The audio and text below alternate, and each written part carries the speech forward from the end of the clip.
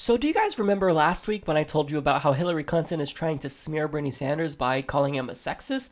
Well, she's back at it again, guys, and now, can you guys guess what she's doing to smear Bernie Sanders? That's right, she is now accusing him of racism.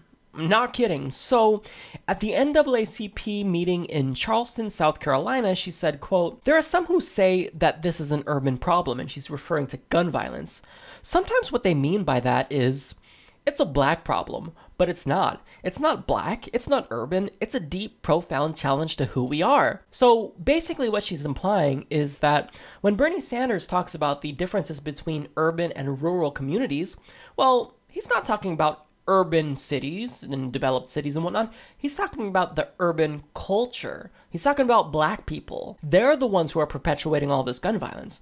Well, Hillary Clinton knows damn well that that's not what Bernie Sanders is talking about. He's talking about the cultural differences when it comes to gun policy preferences among urban cities and more rural communities. But I come from a rural state, and the views on gun control in rural states are different than in urban states, whether we like it or not. And what he's saying is not wrong. I mean, there's a lot of differences between urban cities and rural areas. So to try to smear him and state that he is talking about black culture and that it's their problem, I mean, geez, it actually leaves me speechless in a way, because the ignorance here is just insane. I also love the irony here, because this is coming from an individual who endorsed Bill Clinton, her husband's policies. He was really tough on crime, and that led to mass incarceration of African Americans and Latinos. She thought that was a great policy, and only now she's starting to think, maybe I'm not in favor of that anymore because it's going to hurt my campaign. And furthermore, she praised her husband's welfare reform, and we all know that that was Republican welfare reform. Bill Clinton allowed Republicans to gut welfare, and who did that hurt?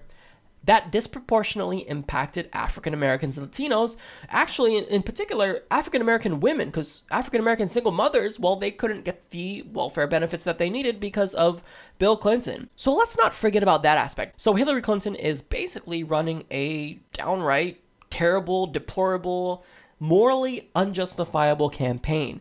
And I believe the last time I saw something of this nature was back in 2008, when she ran the same type of campaign against Barack Obama. Here's why I don't think this is going to help her, and I think this is going to be terrible for her. So this might help her get through the Democratic primary, maybe by calling Bernie Sanders a sexist and a racist. Well, perhaps that resonates among some of your followers who are just mindless drones and don't even critique you. They dislike you because your last name is Clinton. Well, that's fine and dandy, but I've got news for you, Hillary Clinton. When you get to the general election, what you've done to get there is you've basically rubbed dirt in the faces of perhaps 40% of the Democratic electorate. I'm talking about progressives. I'm talking about Bernie Sanders supporters. So you're expecting that once you've completely pissed off every single Bernie Sanders supporter, that we're going to support you in the national election?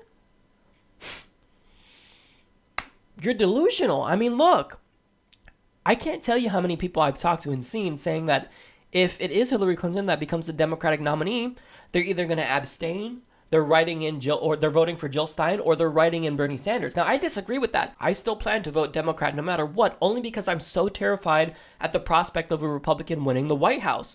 But Hillary Clinton is making it even more and more difficult than it already is to cast a vote for her. And the fact that she thinks that she can win this way and then go on and ask for our votes when she gets to the general, if that is the case, that's not going to happen. You've now become a liability to the Democratic Party because you've pissed off half of the Democratic electorate, and now they're not going to want to vote for you. They may not vote Republican, but do you think that they're going to be excited to vote for you after you accused Bernie Sanders of sexism and racism and you just smeared him at every chance you got when he defended you against your email scandal? I don't get it. She's not thinking clearly. Is she going to accuse him of being homophobic next week?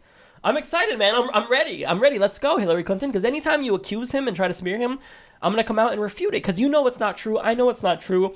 People who are smart and have a brain know it's not true. Because you know what he's saying. We all know what Bernie Sanders is saying. But you're trying to misinterpret what he's saying so that way you can maybe prime people into thinking that he's racially insensitive, maybe even racist, because he's an old white man.